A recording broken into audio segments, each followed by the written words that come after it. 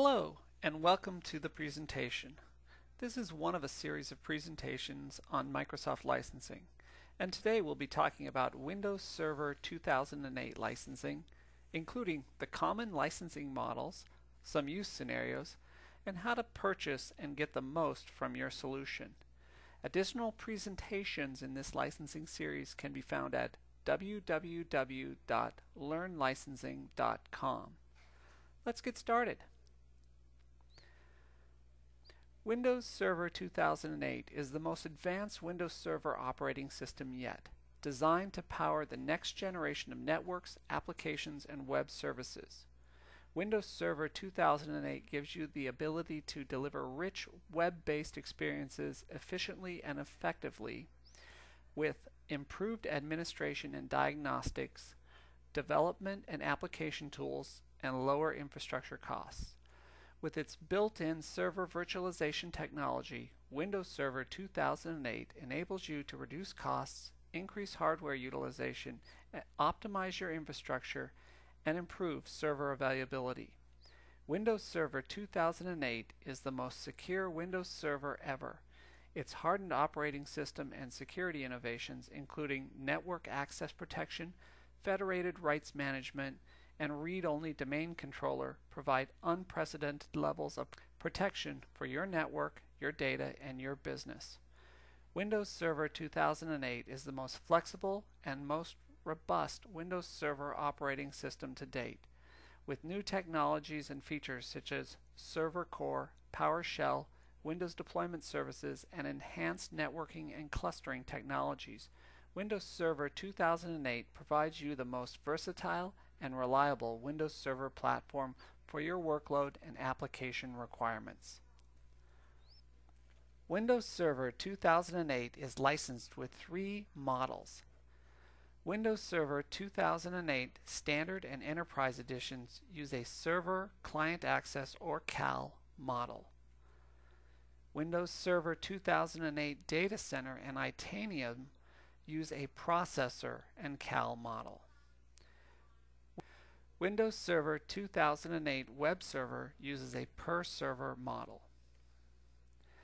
Windows Server 2008 is licensed for a running instance. Every running instance of the server requires a Windows Server license. A running instance begins and a corresponding license is required when any of the files are executed. A running instance ends when the software is removed from the hardware's memory. Windows Server 2008 Standard and Enterprise Editions uses a Server CAL model. A client access license is required in order to access and use the server software. Either a Windows Server 2008 CAL or Core CAL may be used to access the server software. A CAL is not required if access to the server software is via the Internet and is unauthenticated. For example, accessing a website for general information where no identifying credentials are exchanged. Windows Server 2008 Itanium and Data Center versions use a Processor CAL model. Every running instance of the server software requires the purchase of a Windows Server license for each assigned processor. A Windows Server 2008 Client Access License, a Windows CAL, is required in order to access and use the server software. For all Windows servers except Web Edition, your CALs must be the same or newer version than the installed version of the server. Windows Server CALs are part of the Core CAL, which is available through OpenValue, Select, and Enterprise Agreement programs. If you would like to allow your business partners or customers to access your network, you have two licensing options. Acquire Windows CALs for each of your external users, or acquire external connector licenses for each copy of the Windows Server 2008 software that will be accessed by your external users. The external connector license gives the right for any non-employees to access the licensed server. Windows Server 2008 Web Edition uses a server model. Every running instance of the server requires the purchase of a Windows Server license. No CALs are required. There are two types of CALs. Per-user CALs are ideal for organizations that have employees who use multiple devices to access the network. They allow licensed users to access the server network from any device.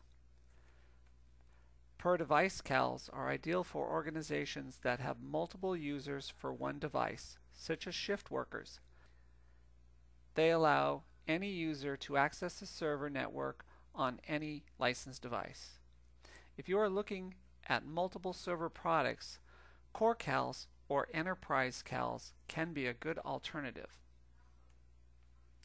In addition to the standard licensing models, there are other scenarios you may encounter. Terminal server environments have additional licensing requirements.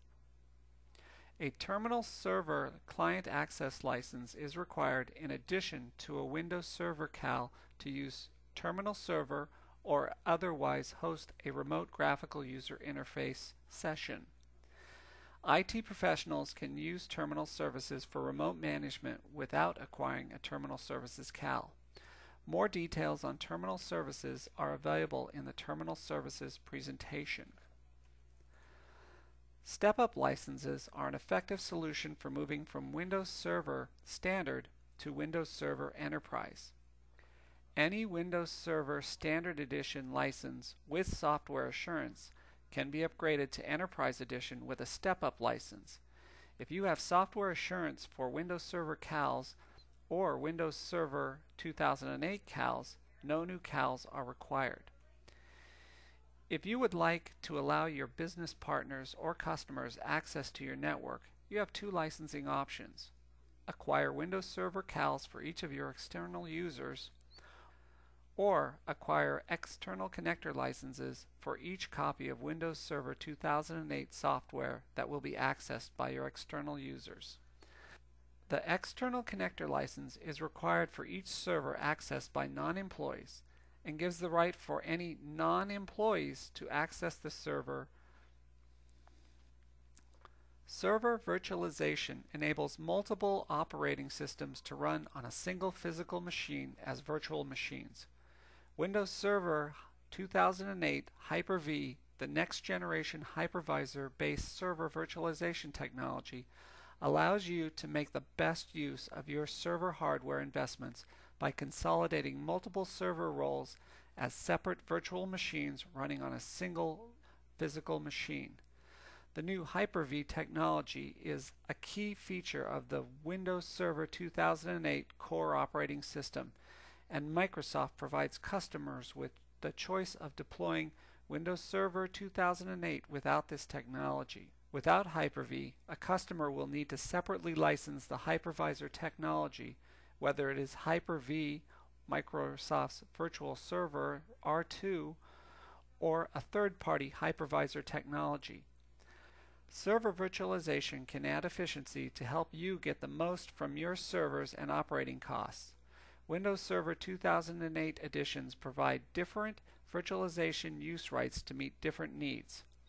Standard Edition may use one physical server environment, or OSE, plus one virtual OSE. Enterprise Edition may use one physical OSE plus up to 4 virtual OSEs. Data Center Edition may use one physical OSE plus an unlimited number of virtual OSEs. Every virtual running instance of the server software may only run on a licensed server. When running two instances in the Standard Edition, one physical and one virtual, or all 5 instances in the Enterprise Edition, one physical and 4 virtual, the instance of the server software running in the physical operating environment may only be used to manage and service the operating system environments on the server. Any virtual instances beyond the 1 for Standard or 4 for Enterprise Edition require additional Windows Server licenses. All users or devices accessing virtual instances of Windows Server will need a CAL. In a virtualized or other operating environment, you have rights to move your server software. For volume licensing customers, the underlying physical operating system license may only be reassigned to another server every 90 days or in the event of a fatal server incident. Choosing the best licensing option can help you get the most from your technology solution. How you buy significantly impacts what rights and benefits you receive, which can enhance the value of your solution, and that is especially relevant with the Windows Server family. Let's review the highlights of your licensing options. If you need fewer than 5 licenses and/or CALs, licensing options for the Windows Server include OEM System Builder or Full Package Product Retail. OEM software can be purchased only when buying the hardware, is supported by the OEM, and cannot be transferred from the original hardware on which it was installed. FPP software is typically the most costly, but is good for low volume licensing needs. What you do not get with OEM or FPP are the rights to reimage or downgrade, which can help deploy, manage, and cost-effectively support a consistent desktop experience. Volume licensing provides reimaging and downgrade rights. Any organization can purchase through volume licensing if they need more than 5 licenses or CALs. Open license is for businesses that need at least 5 licenses. Upfront payment is required and software assurance is optional. This is the most simple volume licensing program. Open Value also requires a 5 license minimum, but allows annual payments or an upfront payment option, provides a 3-year agreement, and includes software assurance. Open Value Subscription provides the lowest upfront cost of all the open license programs and has a 3-year renewable agreement. Each of the open programs are available from any Microsoft reseller. Software Assurance is only available through volume licensing. Software Assurance is a comprehensive maintenance offering that helps you get the most out of your software investment. In addition to the flexibility you get from volume licensing use rights, Software Assurance can add a lot of value throughout your use lifecycle to help you deploy, manage, and migrate software. Software Assurance for servers includes 24/7 problem resolution support, a TechNet Plus direct subscription, unlimited web support, e-learning courses and labs, cold backup rights for disaster recovery, and new version rights. There are qualifying rules for software assurance benefits. For more information on software assurance, ask your reseller or view the software assurance broadcast in this series. You can choose software assurance at the time of purchase and begin using your benefits immediately.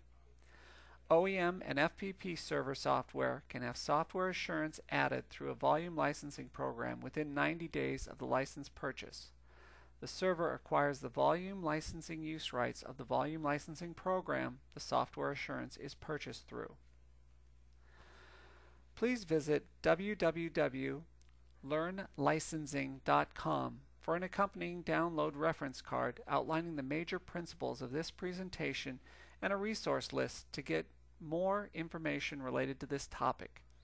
You will also find additional licensing presentations covering licensing principles and in-depth product licensing models at this site. Thanks for joining this presentation on Microsoft Windows Server 2008 licensing.